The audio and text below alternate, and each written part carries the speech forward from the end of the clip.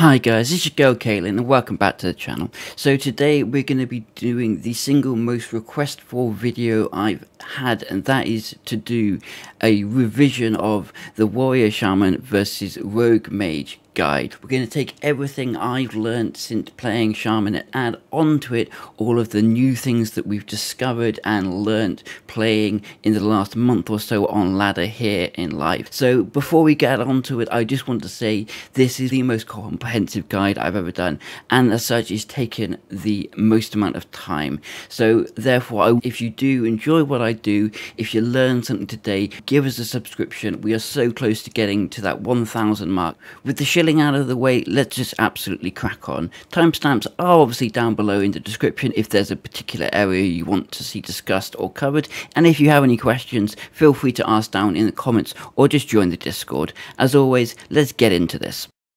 And we're going to start by looking at the spec. So this is the spec that I would probably say is the best 2 spec for playing against Rogue Mage. The caveat I will give straight away is by saying this is for Rogue Mage. You know, having Mana Tide in other matchups is very good. However, Mana Tide versus Rogue Mage is pretty much completely useless because, you know, you just never get to the point where you need it. So we go into the pros of this spec. It is highly defensive. The idea of this spec is basically to try and keep yourself alive as long as possible while your warrior is running around, hopefully murdering the enemy rogue. Along with this, we have some very good mobility. Again, the idea is to try and keep ourselves very much alive. The downside is, as I said, that we don't have Mana Tide, and we do lack some of the mana efficiency talents that are available. Against Mage Rogue, that's just not an issue. If you were playing this spec on ladder, there will be times when you will think, oh, bloody hell, I wish I had, you know, Mana Tide right now and I would have won.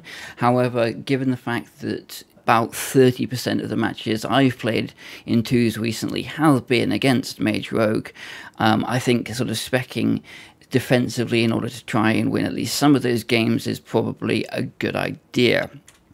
So to break the spec down a little bit, we will first look at the enhancement aspects of it. So it is a 0-20-41 spec. That means that we do have 20 points in enhancements, which again gives us that increased survivability and mobility. Just quickly looking at some of the actual talents themselves, I do get asked, why do I have shield specialization as opposed to ancestral knowledge? The reason for this is that because of the way the game works, with it being a single raw system, if you block an attack, that can't be a crit, which means that effectively shield specialization very loosely does give you -5% chance to be crit. On top of that, we have the fantastic mobility talent that is improved Ghost Wolf, and also Guardian Totems, which we have for buffing our Stone Skin Totem, which helps us, you know, live through that rogue damage, and then obviously reduces the cooldown on our grounding. And then finally we have the god tier talent that is Toughness, which reduces the duration of movement slowing effects by 50%.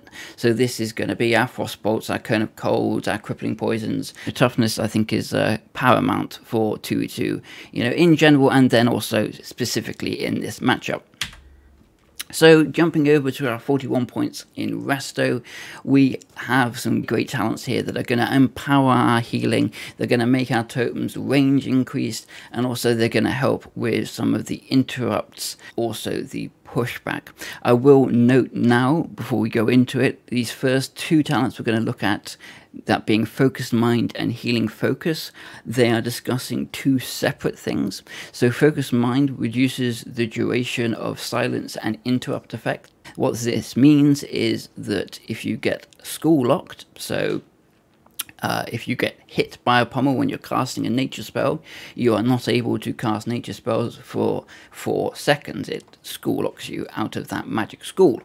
Focused Mind reduces the duration of that school lock by 30%, or if you are blanket silenced by the Shadow Priest spell Silence, the duration of that silence effect is reduced by 30%.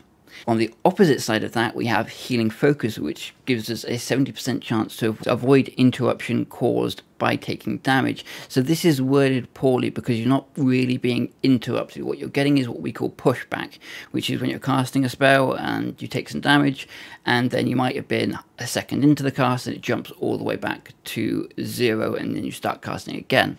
This gives us 70% chance to avoid that pushback effect, and then coupled with the additional 30% we get from Earth Shield, which we can see also discussed here, that gives us 100% chance to avoid any pushback on our casts, which is very important when you're trying to cast with a rogue hitting you.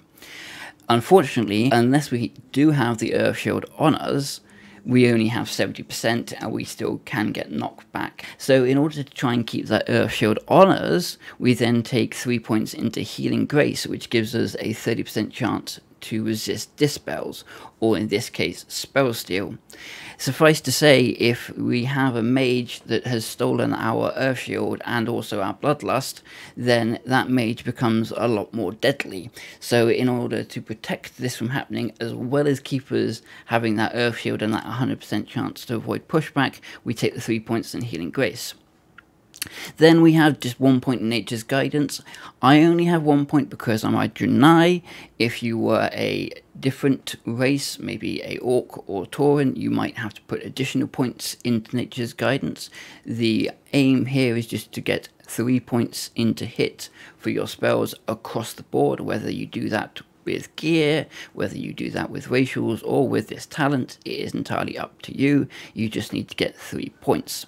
And then finally we have one of the greatest talents added in TBC for us. We have Nature's Guardian. This thing is absolutely brilliant. Suffice to say, we've got 5 points in it. This thing 100% saves your life and will win you games hands down. Jumping on to our totems. So totems are obviously absolutely fundamental to the Shaman class, but also they're quite janky and we have to learn how to use them. So in this particular matchup, when we're discussing what totems we're going to be using, the first totem you want to be placing down, surprisingly for some, will be Frost Resistance Totem.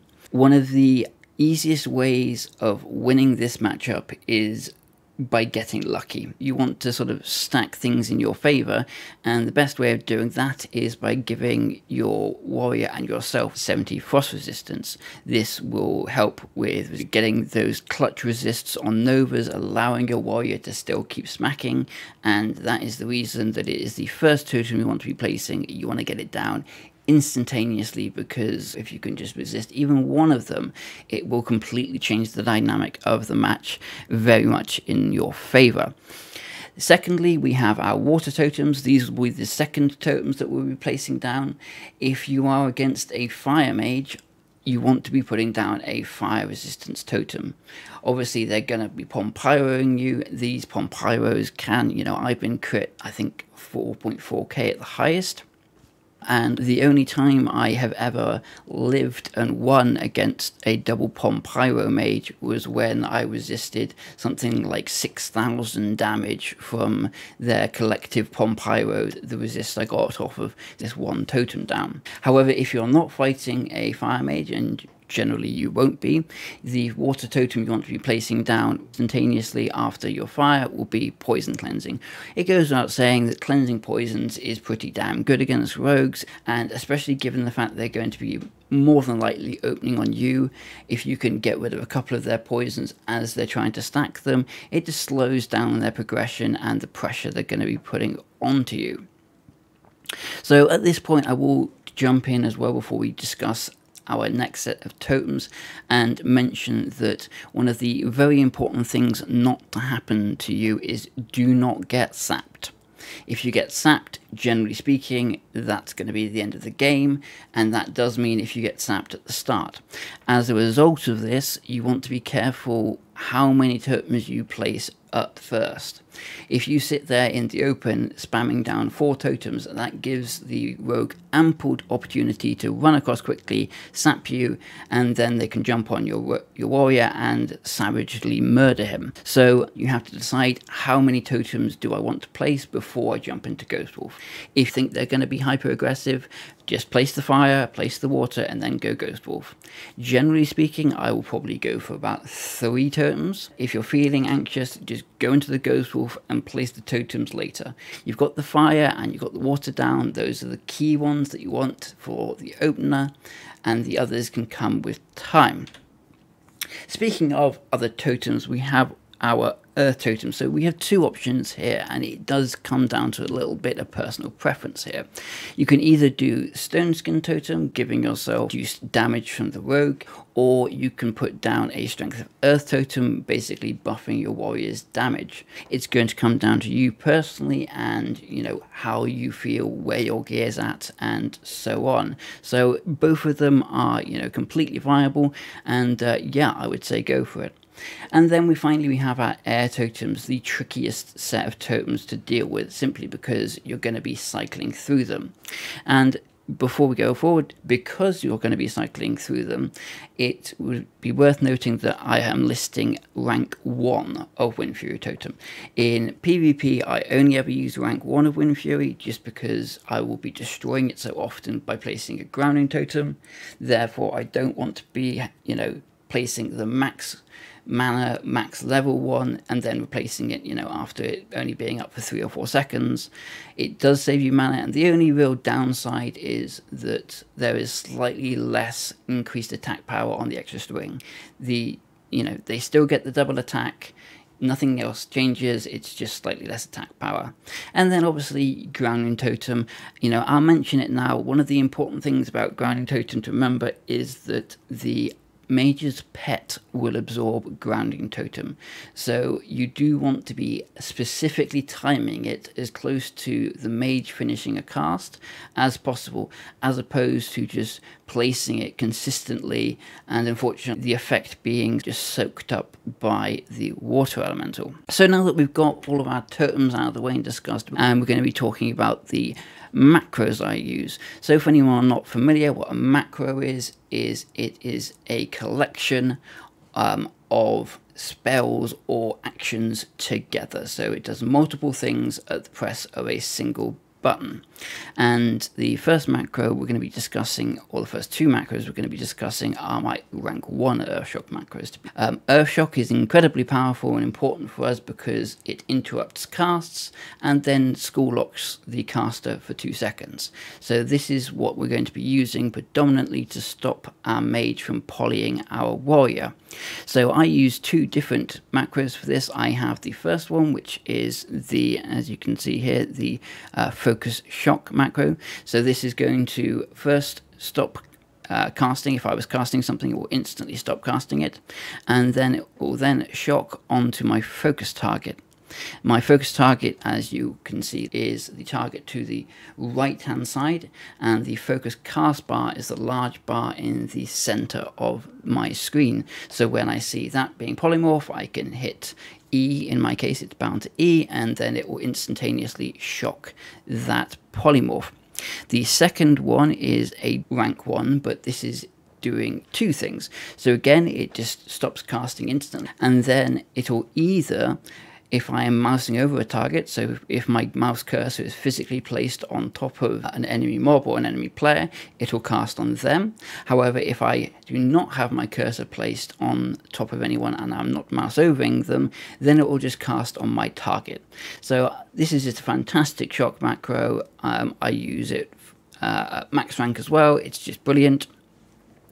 And then the final thing to discuss when it comes to shocks is, as we can see here, we've got our 2 different sets of gloves. We have got the Honor Grand Marshals, or High Warlords if you're Horde, and then we have got the Gladiators healing ones as well. In the case of the Grand Marshal set, the equip bonus is that it increases all of our shocks by 5 yards. However, for the Gladiators, unfortunately, we don't get that awesome bonus. We get this shitty one that just gives us 2% crit on Alistair Healing Wave.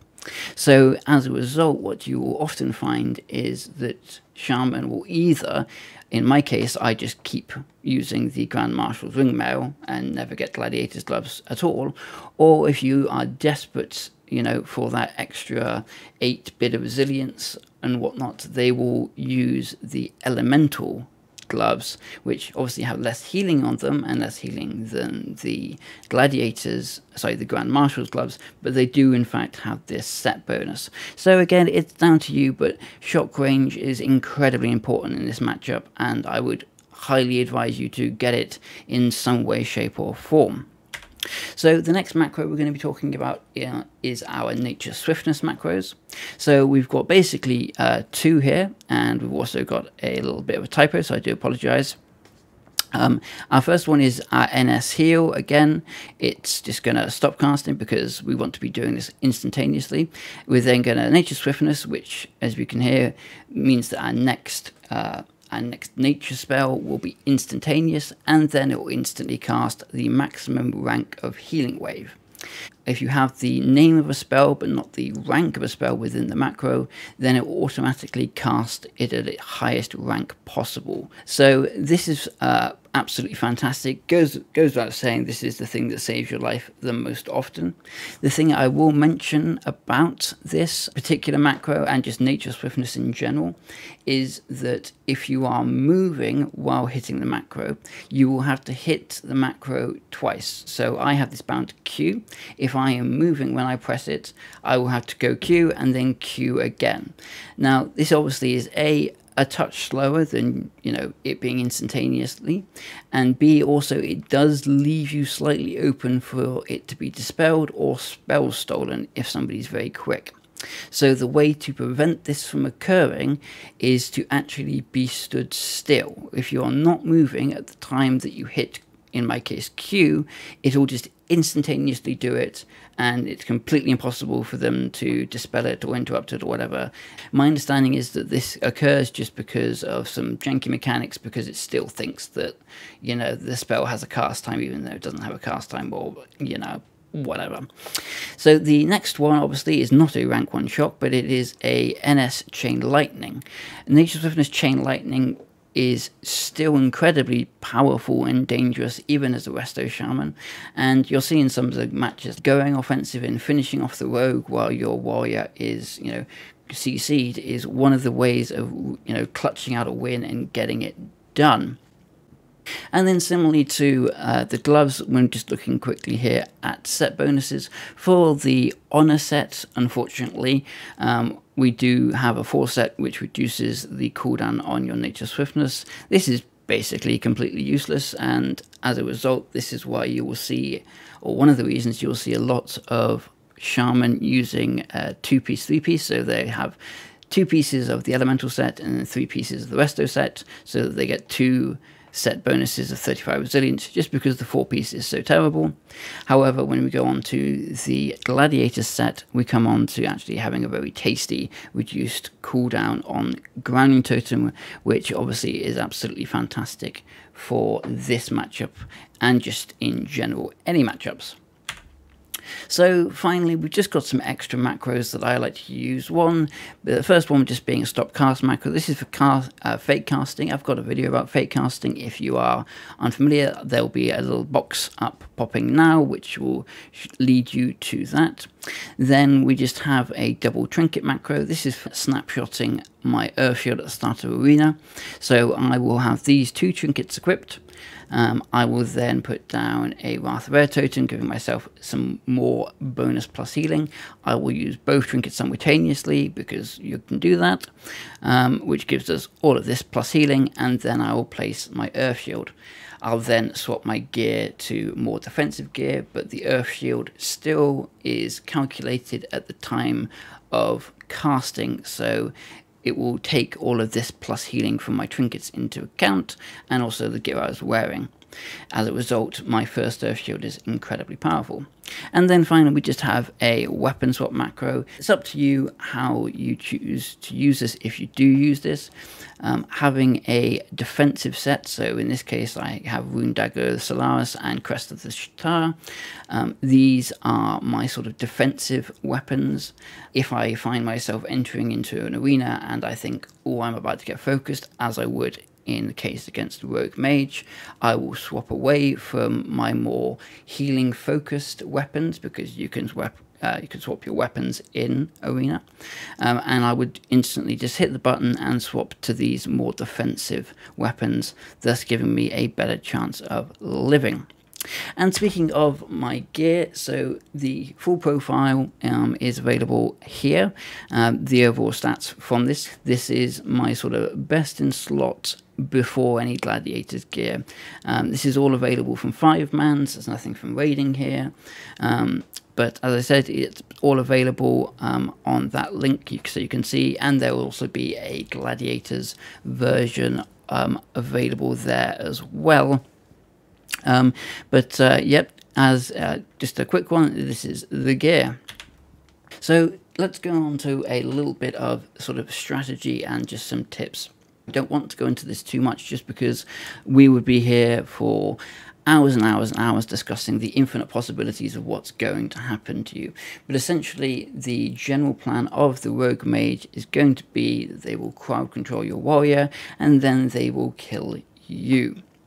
So in order to prevent this from happening, the sort of top priorities would be to keep Earth Shield on yourself at all times.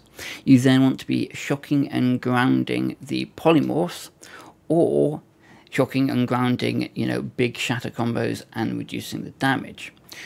As I mentioned before, you do want to avoid being sapped, so keep this in mind. You know, if you do drop combat for a drink or something like that, you are, you know, open to be sapped. And then finally, the aim is going to be to just try and kill the rogue. The mage has a few too many outs with double ice block, and your warrior being able to actually stick on the mage is going to be quite tricky. Is it impossible to kill mages? Nope, it does happen from time to time. You will see so in the footage, but in general we will aim to kill the rogue. And how do we go about that? Well, a couple of tips we have for you. So the first is to actually stack on your warrior. Obviously, your warrior is going to get crowd controlled a lot. Sometimes it might just be a simple Nova. If you have run, you know, around the corner off, you know, trying to line of sight the mage, which does seem somewhat logical. However, if you stack on top of your warrior, the rogue is then at least forced to take some return damage if your warrior is just sat in a Nova. So stacking on top of the warrior is, it seems counterintuitive, but actually works pretty well. The next thing that feels counterintuitive, but again works pretty well, is trinketing shorter stuns or shorter CCs, so gouge and cheap shot. You know, if your warrior is going to get polymorphed, it is sometimes worth trinketing the cheap shots. Yes, you obviously will then have to sit a full kidney shot after the fact, but this has then given your warrior an opportunity to play the game, and if you trinket a cheap shot, the rogue is instantly going to go, he's just trinketed a cheap shot, I'm then going to kidney shot him. However, your warrior can preempt that. He could intervene the rogue and take the kidney shot that's about to come, or he could instantly try and disarm, you know, preventing the damage potential of, you know, during the stun. The next tip obviously is to snapshot your first Earth Shield. As I said, Earth Shield is calculated at the time of casting. I have a video explaining this as well.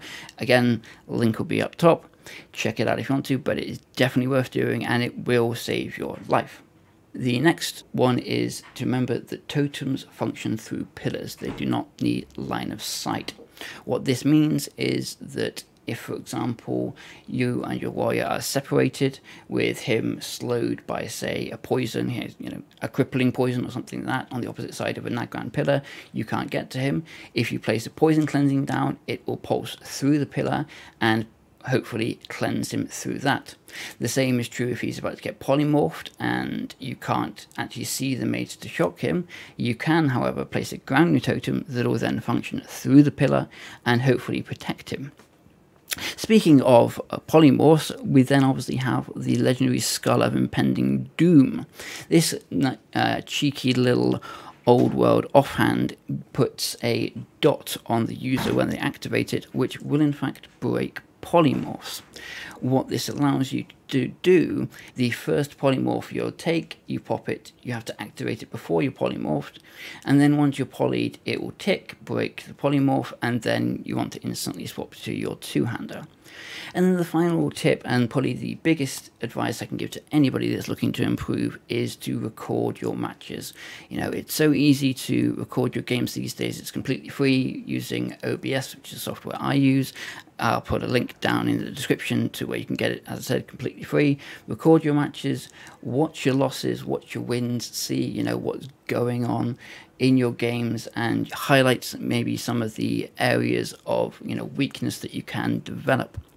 Finally, before we really finish this off and get into some of the fun, just a real quick FAQ. Just how much resilience do I need? As I said, aim for around about 300. 300 is, you know, pretty arbitrary number to be honest, but it seems to be about enough. Should my warrior charge the mage? So this is a question from someone on Discord. Thank you for submitting it. What they were asking is, at the very start of the match, should my warrior be charging the mage, or should they wait for the rogue to maybe open on me and then they charge? I would say, generally speaking, wait for the rogue to open. This obviously then interrupts the rogue because they then get you know, charge stunned. What you don't want to happen is you don't want to have the mage novering your warrior when he's sort of isolated by himself. If you two are disconnected and he's just stuck in a nova, then he's going to be pretty useless for the, you know, the next 8 to 10 seconds, and that's just generally a bad start. But yeah, in a perfect world, you probably you want to be charging the rogue and try and avoid the mage. What is the best race for Shaman versus a rogue mage? It's probably going to be Orc. I think Tauren is pretty much up there as well. I mean, Tauren is the best overall, but against rogue mage, the Orc resist is pretty powerful. Can my warrior use sword spec? Well, obviously they can, and it's perfectly viable. Maces, however, versus rogue mage in particular, is quite a bit better just because of all of the stuns. You know, when you get the mace stun, you can then communicate to your shaman, and your shaman can, you know, sneak off of heal or something like that, you know, because they know that they aren't, you know, under so much pressure.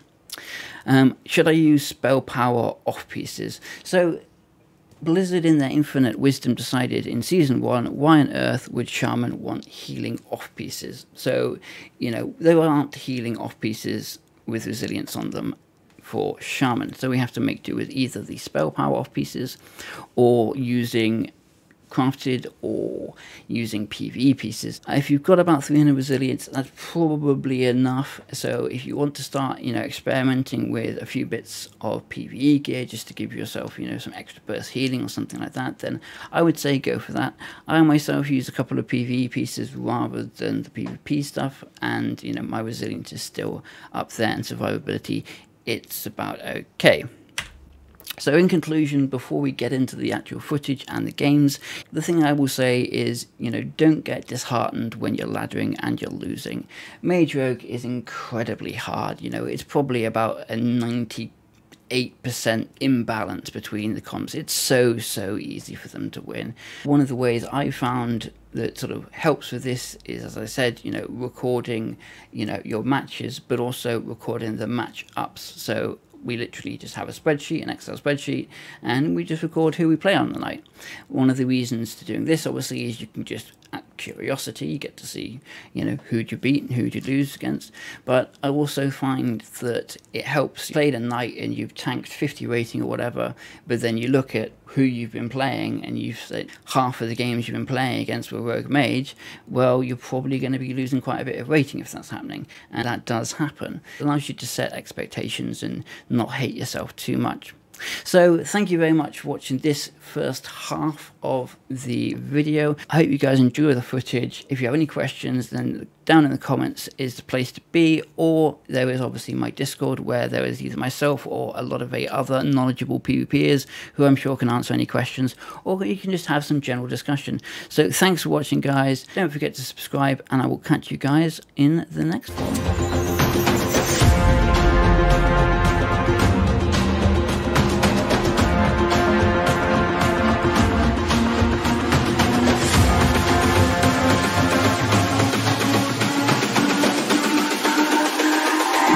It's all about humanity.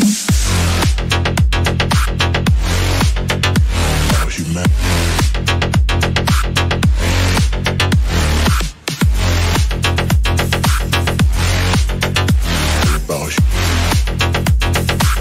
It's all about humanity. About humanity.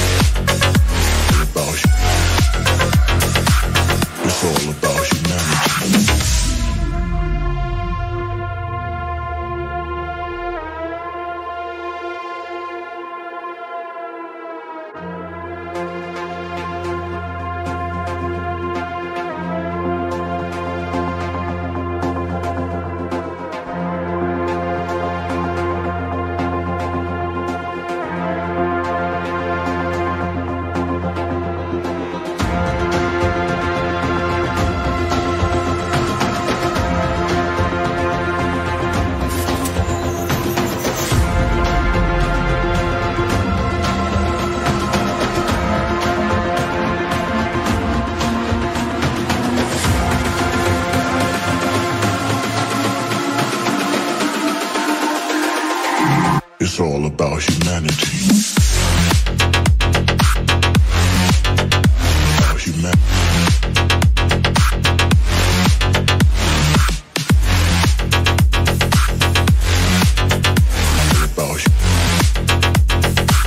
It's all about humanity.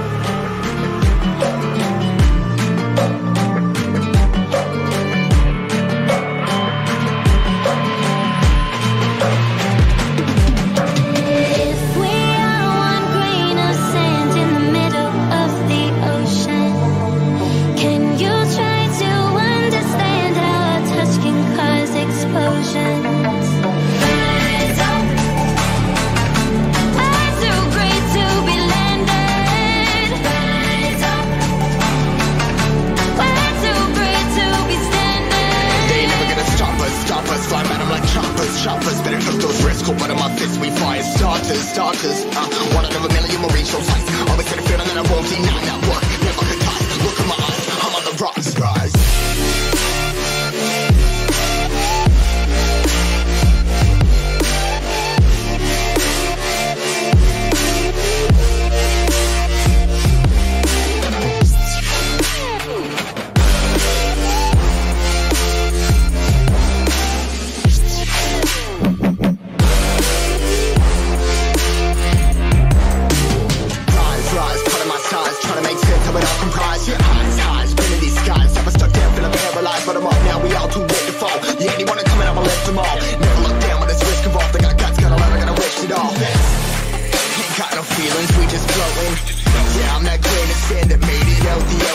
A couple milli now, I'm causing a commotion. I've been coasting, hear my name around the world like an explosion. So rise up,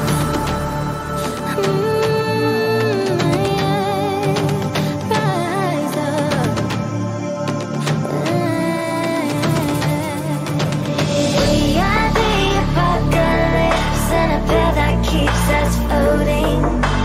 As we fly above the stars, the night won't scare us falling. So rise up. I'm too great to be landed. Rise up. Way too great to be standing. They never gonna stop us, fly by them like choppers. Better took those risks, hold one of my fists, we fire starters. Let's go, one out of a million will reach those heights. Always had a feeling that I won't deny that work. Never could die, look in my eyes, I'm on the rocks, rise.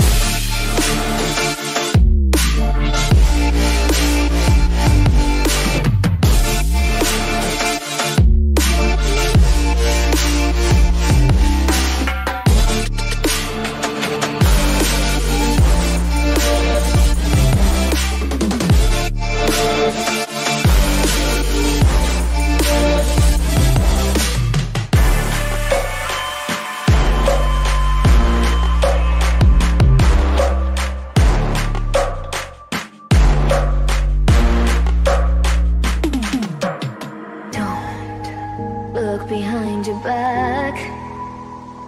Chase a light when the world is getting darker. I have a dream where love's the only side. So take my hand, join the army of the shadows.